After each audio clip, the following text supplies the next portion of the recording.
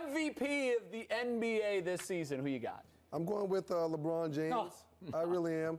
I think when it comes to all the other candidates, Kobe, Durant, some may say Dwayne Wade, that LeBron has the better overall game.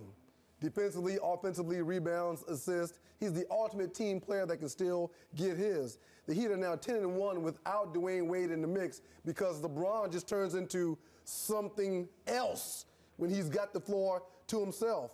And I'm sure a couple of people may say Kevin Durant.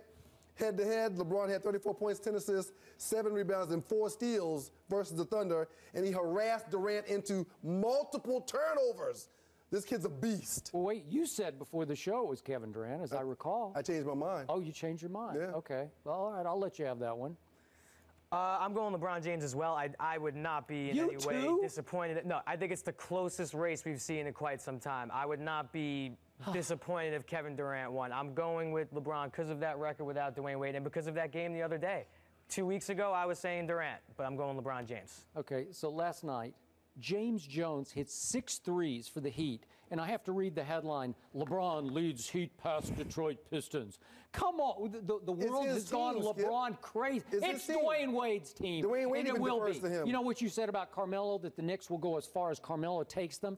The Heat will go as far as Dwayne Wade takes them in the postseason. Not this guy. After what you saw in the finals last year, you have the audacity to sit here like everybody else does and say LeBron James is the MVP. Well, maybe everybody else is right on this and you're wrong. No. Is that possible? I mean, it's just look, I said from the start, once he chose to leave your city and join forces with Dwayne Wade and Chris Bosh, you are disqualified from being the MVP. I'm sorry, you're out. Durant's averaging 1 more point than LeBron. And a month or so ago, maybe 5 weeks ago, I saw Dwayne Wade during an interview say, this team will go as LeBron James goes. That's not my words. That's his words. Who? Dwayne Wade said that. He always says that. Well, but why is he saying that? He's not just trying to get LeBron's confidence up in the postseason. I'll take his words for it. Yeah. I'll take his words for it. LeBron lacks confidence. Are you laughing? Skip, Wait a minute. You mean the chosen one who turns into the frozen one in the postseason? Hands down, Jordan's the best we've ever seen, but we've never seen anything like LeBron James. We've never seen nothing like it.